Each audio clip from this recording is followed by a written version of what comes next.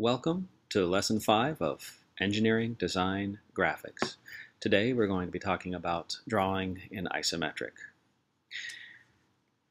Let's lay out a bounding box on our page and take a look at the object we're going to be studying today. This is an assembly of 80-20, which is a very nice thing to practice our isometric drawing on because it aligns very cleanly on X, Y, and Z axes.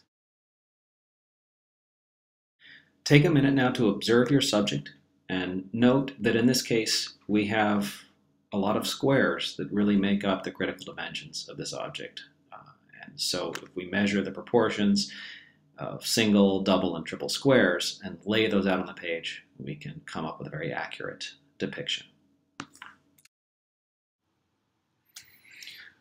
Note that every time the X and Y axes cross, the Z-axis should be aligned with the crossing directly below it.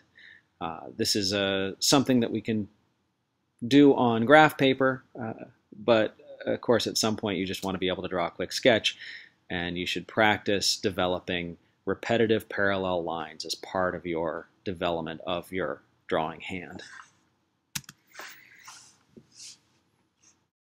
Once I have the larger structure boxed in, I'm going to start subdividing the areas that have a lot of detail. And I'm still drawing with my light construction line weight and then emphasizing with that same lighter pencil the profile of the particular end of this piece of 80-20. I'm going to work my way around the drawing, slowing to add detail at each face where there is that detail. Again, remember that the parallel lines will stay parallel, and the individual features should align with each other as I move through the drawing.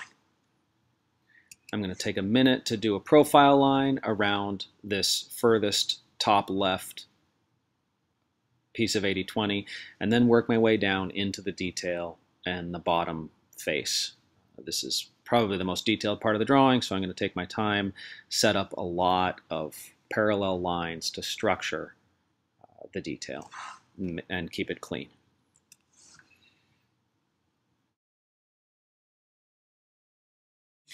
And now it's the same operation as before. I'm going to use the layout pencil to find the profile of this complicated face, keeping my parallel lines as parallel as possible. Even the smallest line segment will clearly stand out if it's not parallel to the others.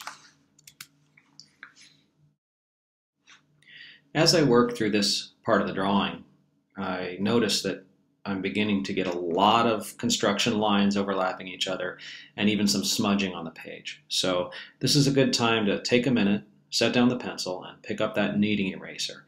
Remember, we like to pull this until it's soft and then press down and lift off to get those smudges and the places where you've tracked graphite across the page off of the page, clean it up without really working the paper or further smudging the drawing.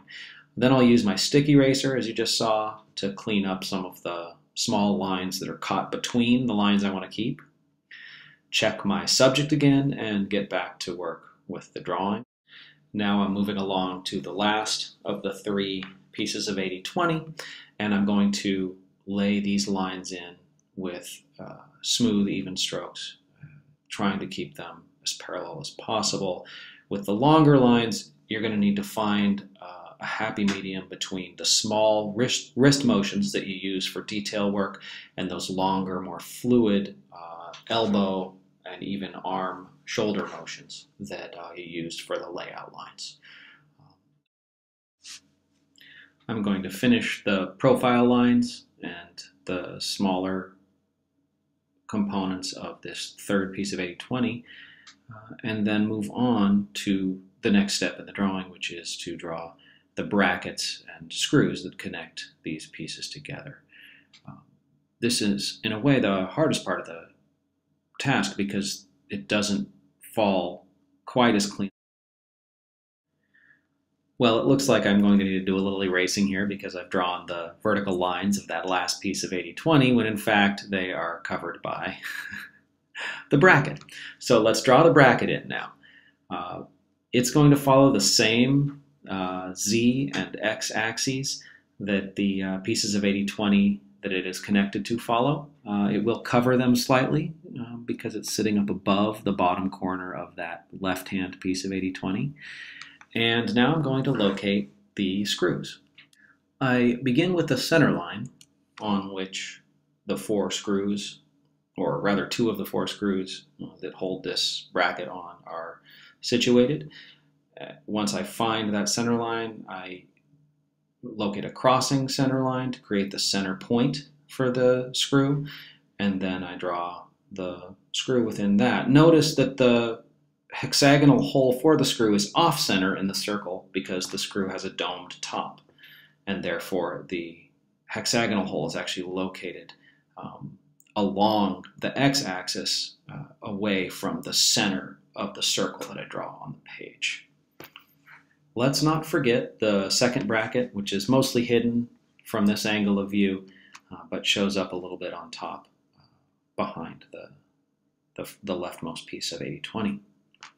Now, once I have all of the constituent parts drawn, I'm going to take my darker B pencil and find a profile line around the entire object. This will help the thing to pop and look fully three-dimensional. This is especially important when I'm doing a drawing like this where I'm not using shading to show depth. Your line weight is all you got, so make sure you have clear and controlled use of heavy, medium, and light lines. This is a good time to make sure you've remembered every last line that describes the part. A few things may surprise you, and you'll find them and add them. Switch back to your layout pencil if you need to make sure that those lighter lines don't end up darker than some of the others.